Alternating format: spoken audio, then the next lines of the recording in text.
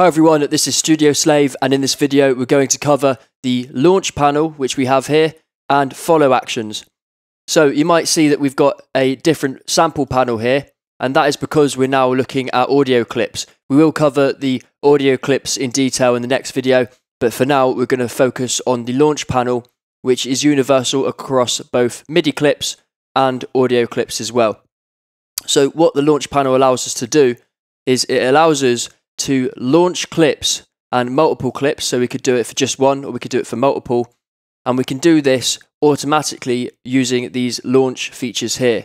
So we've already covered the launch modes in an earlier video. So we've got trigger, which just means when we hit play it's going to play the clip. We've got gate, which means we need to hold it down. So to demonstrate, as soon as I take my finger off, it's going to stop in time with the global quantization. We then have toggle, which is going to be on, and I have to press it again to turn it off, and it will turn off on the next cycle. And then we have repeat, which is going to repeat depending on the quantization setting I set here.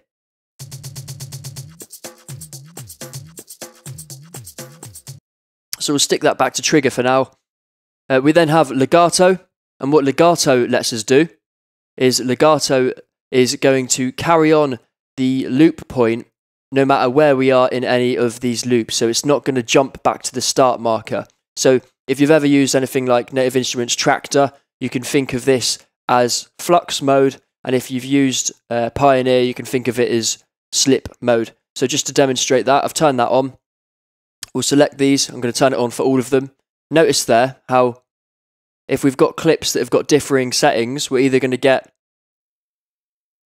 a asterisk like what we've got here, or we're going to get this half coloured in bar. So we can just colour all of them. We can set this back to global. And what this now means is that as I jump through these, if I press play, and then I play another one, it's now going to go to wherever it was in the scrub area or the playhead for each track. But because we've got the global quantization set to 1 bar, we're not actually going to notice that. So I'm going to turn it off, and we'll do that for these ones as well. Turn these off, or like I said, we can do it all in one go. So now there's no quantization, and if I play these, see how it's jumping instantly, but it's keeping the playhead position. And if I was to do this with legato off, it's always going to fire from the start. So that's what legato does, so we'll put that back on. We then got the velocity here, and this is for if we're triggering notes using a MIDI device and we're actually firing off clips. And what this allows us to do is, depending on how hard we hit a key on our MIDI keyboard to launch these clips, then if we have it at full velocity, then if we hit the note really quietly on our keyboard, then the notes are going to be quiet in this clip. And if we hit it really hard, the notes are going to be really hard in this clip. If we set this to 0, then it's not going to respond to MIDI velocity.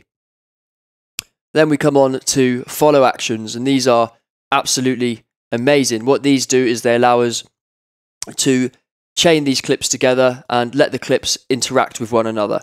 And the caveat to this is that the clips must be in a row. So because we've got a gap here, then this is where the chain would be broken. So just to show you, we've selected all our clips, and what you get is you get to choose how often you want the follow action to happen. So we're going to set this at 1 bar, and then we get to choose the chance. And we get 2 options here. We get this one and we get this one. So this is the action 1 and action 2, and this is chance 1 and chance 2. So we're going to leave these 2 blank for now. We'll just leave those alone. We're only going to work with this side for now. So we're going to say every 1 bar, I want you to play any other clip. And the chances of that happening are 1. So that means it's definitely going to happen. So now, if I press any of these,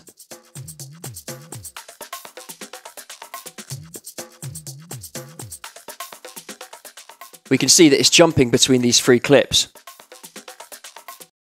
And if we selected all 5 of these clips here, And we'll do that again. So we'll say any. We'll set the quantization to 16ths, legato to on. And the chances of this happening is 1, and it's set to 1 bar. So now if I press play, you'd expect these 2 clips to be included as well, but they won't because of this break. However, if I pick these up and move them there, then they now become part of that chain. So you might be thinking, how is this actually useful? Well, let's actually use it for something where it's actually got a bit more of a purpose. So I'm going to take legato off, we'll leave trigger on, we're going to set the quantization to go for 8 bars, and we're going to choose, in fact no, we'll set the global quantization to global. We're going to choose the follow actions to be 8 bars, so every 8 bars I want the next follow action to happen, and what we're going to do is we're going to choose it to go to the next clip in the list. So here, just to show you, we've got no action, stop the clip, play again, previous, next, first in the chain, last in the chain, any or any other, which just means that it's going to choose any other clip apart from the one that's already playing. So we'll go with any, and we've set the chances to 1. And if we now hit play, this is just going to constantly cycle through these different ideas every 8 bars.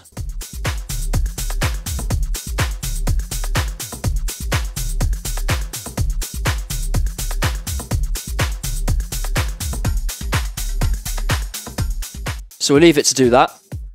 Now we'll move on to these break beats, or maybe we'll go to these tops. Yeah, we'll go to these tops. So what we can do with these is we want to make this a little bit more interesting. We could actually blend all of these clips together. So to do that, we need legato turned on. And then what we can do is we can choose our quantization, and we're going to choose 16ths. And this just means that when I fire a clip, I want it to quantize to the 16th note. It's literally just our global quantization, but for a clip basis. And then what we can do is we want these follow actions to fire off every 16th. And we'll set this to any. And this time we're actually going to incorporate the other as well. So we're going to say, every 10 times I want you to play any clip. And then every 2 times out of 10, I want you to play the last clip. And if we now play this,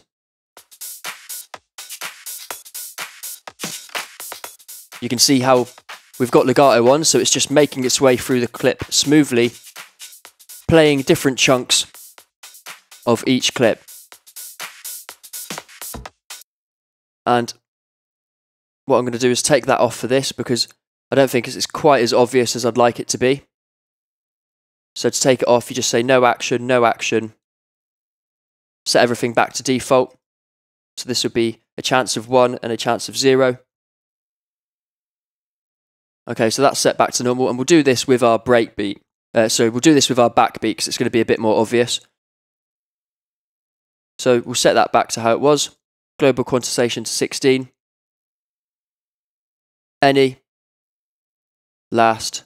And we'll set this to 2, and we'll set this to 10. Now if I hit play on this, hopefully you'll be able to hear this a little bit better.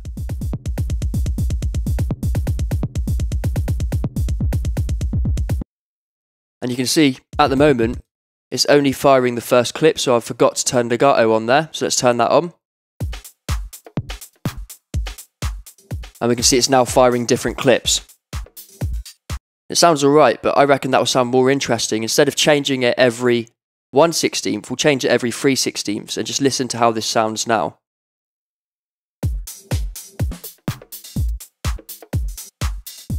And let's listen in context with the whole beat.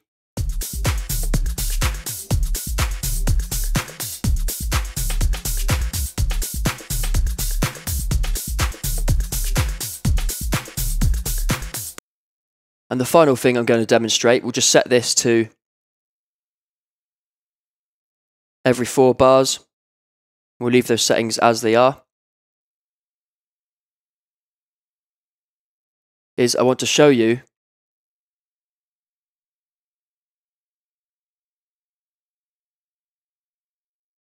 we have our one shots over here, and you might remember these from earlier where we were showing you the launch modes. So if we select these, we'll set them to repeat.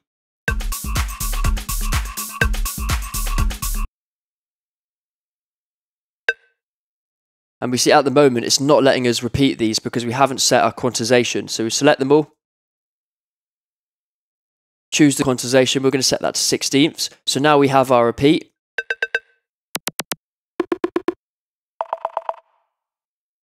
So let's select all of these and we're going to set this to 1/16.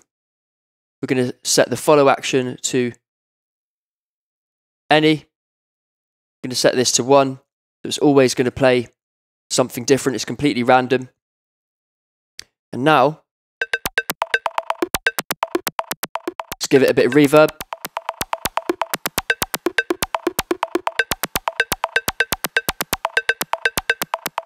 And let's listen to that in context.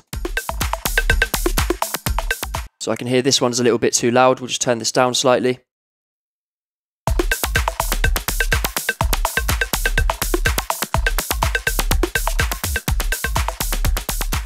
And it's sounding okay, but we could definitely improve on this. So ways we could improve this, if we select all of these, we might actually want some of these to repeat. So what I'll do is I'll just select maybe this one.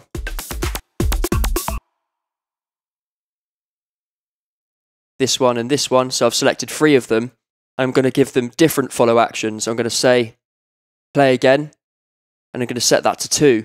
So every time those ones play, there's twice the chance that they're going to repeat instead of play the next one. So let's listen to that now, and we should hear a lot more repeats.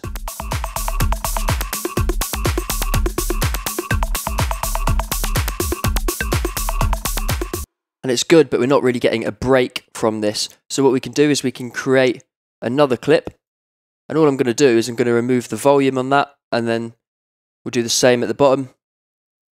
It doesn't matter where these are because they're going to play randomly anyway. So now we've got a clip which is just going to play nothing for a 16th, and it might even potentially repeat as well. So let's listen to that.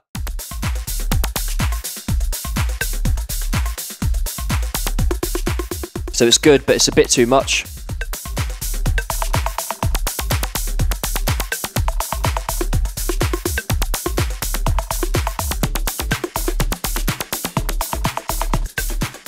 And we can fiddle with these settings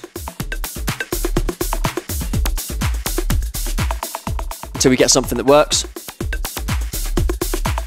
Now if we wanted to make this a bit more interesting, we could just duplicate it, change all of these to something else. So we'll go for 4. In fact, no, we'll go for 10, and the chances of playing again we'll set to 1. So every 10 times there's a chance that it's going to play again. And we'll fire these off as well, but we're going to pan these left, pan these right. Turn them both down slightly because we've got 2 of them now. And if we go to the track delay, we're just going to nudge one off slightly to give it a bit more of a stereo feel.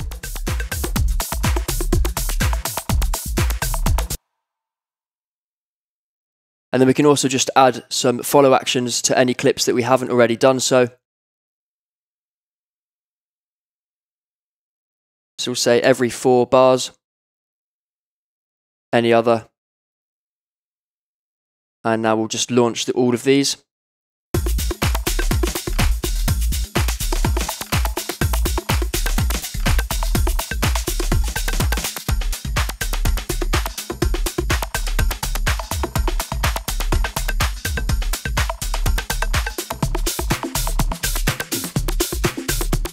So in this video, we covered launch modes, the clip quantization, and follow actions.